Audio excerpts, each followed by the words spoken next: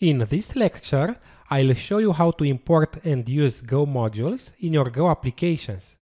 All examples in this section assume that you are using Go version 1.13 or later. If you use an older version, it won't work. Update your Go version to 1.13 or to the latest one.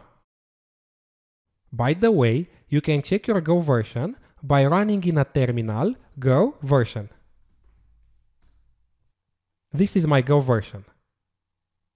I've already created a module with a package inside it and published it on my GitHub account. We'll use it in the following example. This is my GitHub account and this is the module. Its name is Hello Mod.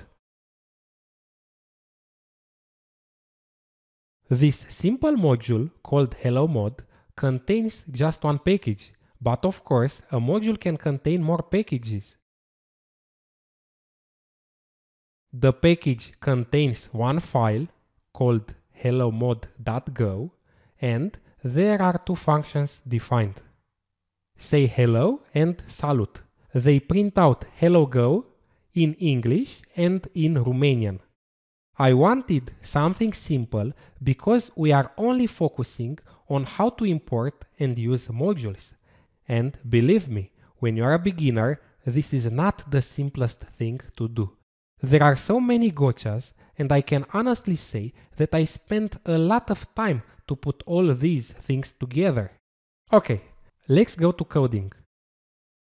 The first step is to create a new directory for the new Go application that will use the module. You can create it anywhere on the disk. You are not bound to Go path directory anymore. In this example, I'll create the project directory on my desktop. I am opening the desktop directory.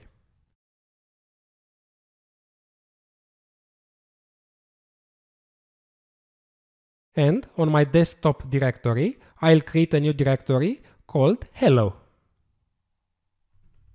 This is the directory of our Go application. Then I'll create a file called main.go in that directory. This will be an executable package that will use the module. And the typical structure of any Go application: package main and func main. Perfect. I am opening the directory in a terminal. I am in that directory. The next step is to enable the use of modules. I'll run go mod init hello. Hello is the name of the directory. Go mod init automatically generates go.mod file which defines project requirements and locks dependencies to their correct versions. It's like package.json for npm. Of course, if you have used Node.js. Cut go.mod. This is the contents of the file. The next step is to consume or use the module. I'm gonna import the GitHub path in my application. A module has to be a version control system or VCS repository like GitHub. Import and the path to my GitHub module. Hello mod. This is the path. Take care, don't use HTTP or HTTPS. Okay. Here, I'd have one remark. You import the package, not the module. A package is a directory inside another directory, which is the module. In this example, there is one module with just one package inside and they are in the same directory. I'll show you in the next lectures how to use modules that contain more packages, each package in its own directory. Hello mod is both the name of the module and the package. Inside main, I'll call the functions defined in the package. They are say hello and salut. And of course, I'm using the dot notation we've already seen.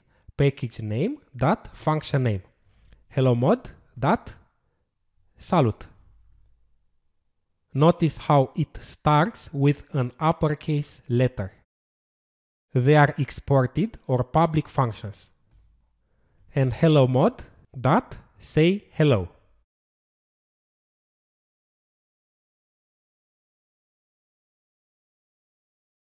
These are the functions. Finally, I'll execute go build or go run main.go.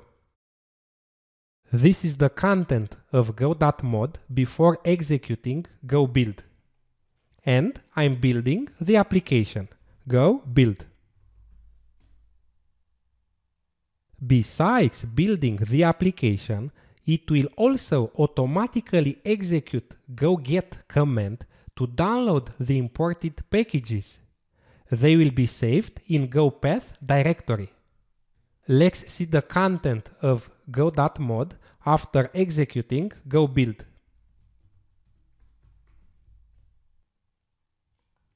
And it has added this require statement.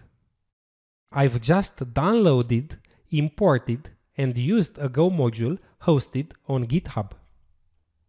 If I list the current directory, I'll see there an executable file, hello.exe. And I'm running the program.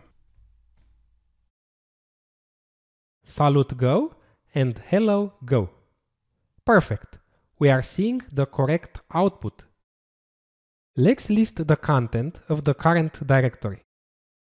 And we notice that Go has created a file named go.sum to save the checksums of the downloaded dependencies. When you share your module, GoSum plays an important role to ensure 100% reproducible builds by validating the checksum of each module. This is its contents, module path, version, and its checksum or hash. Go run main.go. I can also run the application this way. But where are Go modules stored locally? They are stored inside Go path pkg mod directory, which is the module cache directory. Let's check it. I am moving to Go path.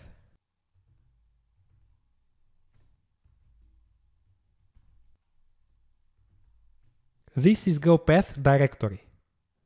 And I am listing the mod directory inside pkg/mod. This is where Go is saving the module cache.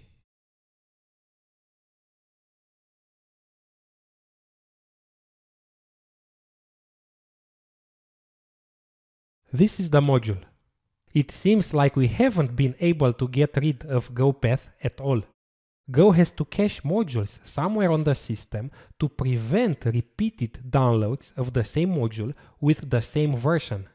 Okay, in the next lectures, I'll show you how to create and publish your own modules on GitHub.